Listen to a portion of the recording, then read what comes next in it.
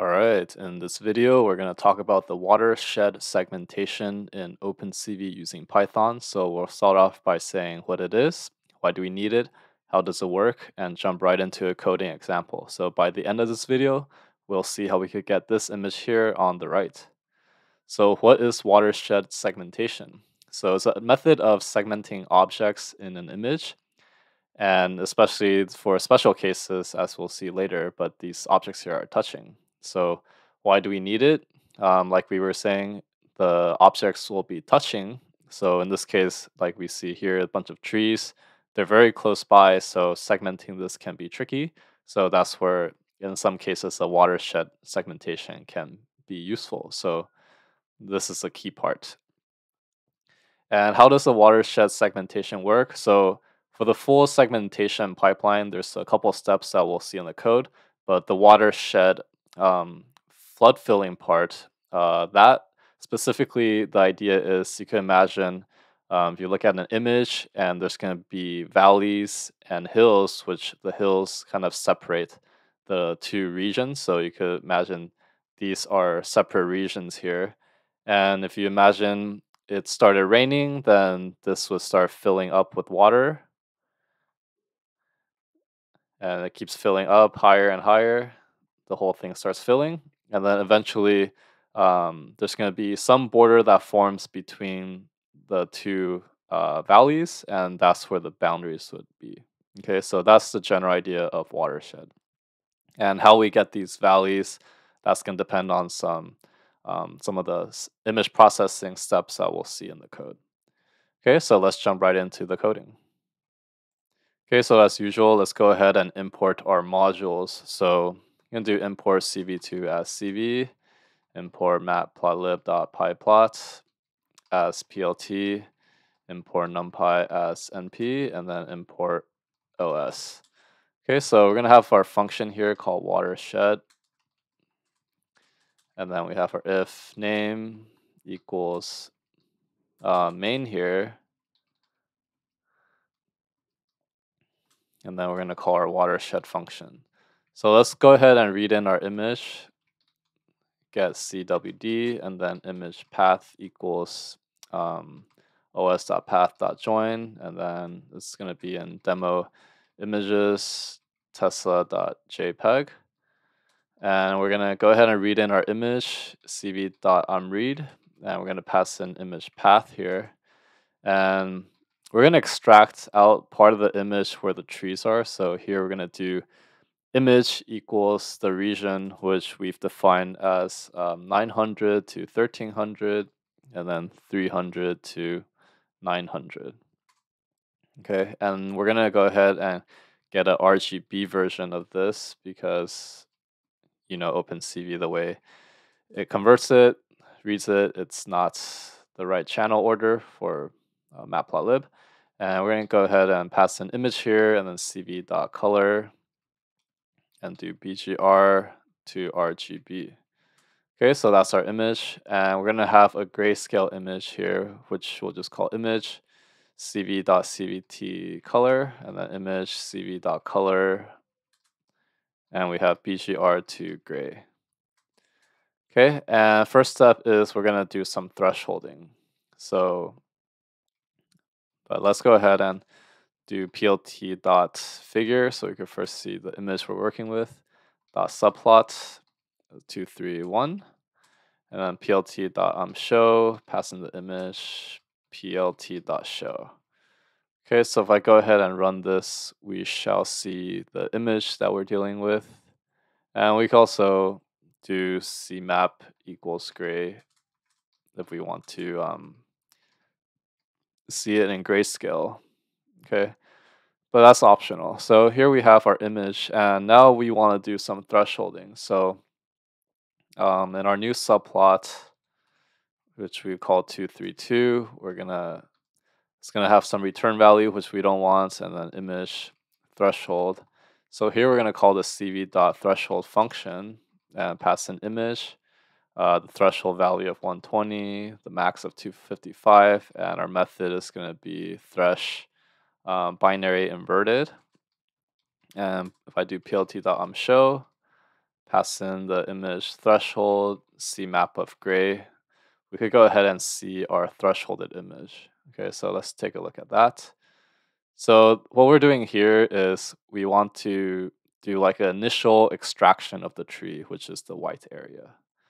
Okay, so now that we have that, our next step is we want to do this thing called the distance transform. So we want to find the pixel from the current pixel to the nearest black pixel or the 0 pixel. Okay, so if I do plt.subplot 233, I'm going to call the distance transform here using cv.distance transform. We're going to pass in, or actually before that, so let's do a quick dilation. So that will kind of help with our processing a little bit. So here we're going to call, we're going to make a kernel equals mp.ones. And we'll pass in 3 and then data type of uint8. Okay, and then we have image dilate equals cv using our morphological topology type methods. We have image threshold, and we're going to pass in cv.morph dilate, and then we'll pass in the kernel. Okay, so if I go ahead and plot this plt.show and pass in the dilate, if I run this, we should see the dilated version of our image. So what this essentially does is you can see it's removing some of the black areas here in the leaves, and that's going to kind of help categorize the different areas. And sometimes they'll do a foreground subtracted from like sure foreground from sure background, because here the trees they don't have a very clear border, so we're going to skip that step. So next up, we're going to do plt.subplot 234, and what we're going to do is play around with the distance transform, which, like we were saying, is the distance from the current pixel to the nearest black pixel. So we're going to call it distrans equals cv.distance transform, and we're going to pass in image dilate and cv.dist distance, and we could just use a basic L2 distance. And for the mask size, we're going to use 5. And that's just with trial and error. You can play around with what works for you. And then plt.show, we're going to pass in the dist transform. So if I plot this, we should see like a heat map essentially of how far they are from the white area. Okay, so it's almost like finding the center of the different regions. That's what this function is doing.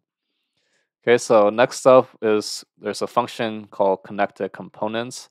And what that does for us is it's going to allow us to find the different regions and number them into different areas using labels. So we have our this threshold. We're gonna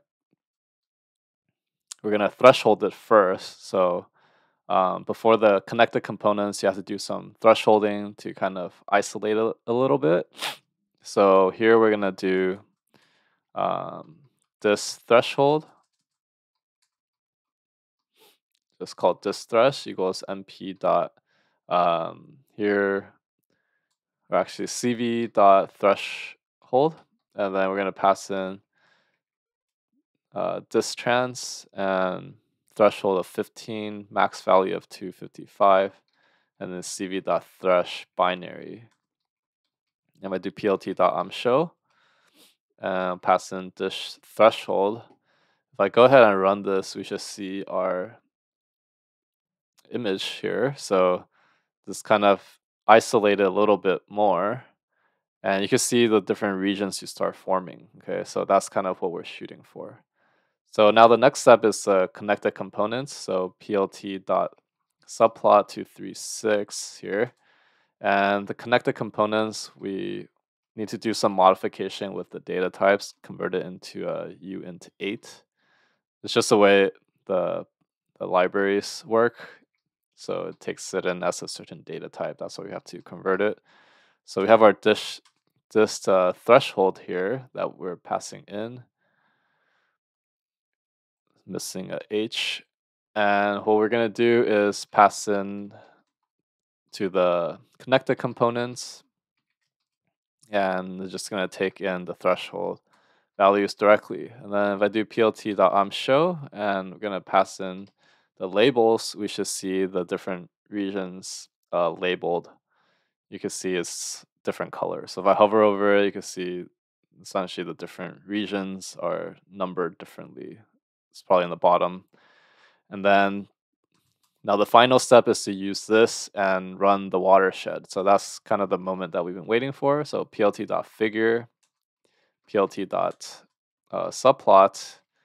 So I'm going to call this 121, and then labels equals, we have to do another data type conversion to int32, pass in the labels, and then labels equals cv.watershed, and we'll pass in the RGB, labels, and then plt.show, and then we'll plot the labels. Okay, so if I go ahead and run this, we should see the new mask. This is essentially our segmentation mask that it's attempting to segment the different areas. Okay, so that's what that is. Now, to actually utilize that, what we're going to do is make another subplot here, call it 122. And what we're going to do is take the image, and where the label is -1, that's where the edges are. We're going to change the pixel to 255,000. And if I do plt.show here with the image, we could see the areas segmented. Okay, so if I hover over some of the edges, these blue areas are -1, so you could see it does an okay job trying to segment the different areas. Okay, but of course this is a very tricky problem to segment, so you can see there's definitely challenges with this method, and that's why a lot of people end up resorting to machine learning and AI methods. Okay, so hopefully you got a good sense of what the watershed is doing and how it can be used for segmentation, and we found this video helpful. Give a like and subscribe, and I'll see you in the next one.